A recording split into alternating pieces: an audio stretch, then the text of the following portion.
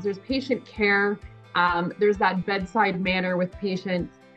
There's also a bit of artistic part of it. The other thing too is with level 2 is you get to have your own patient and do your own things. So some assistants have had their own rooms where they do children's hygiene appointments and emergency appointments and impressions and things like that. So there's an opportunity to work on your own. But you also have that nurturing, caring, getting people out of pain, getting that child who's scared to come to the dentist and then get them through that appointment. It's very rewarding in that way.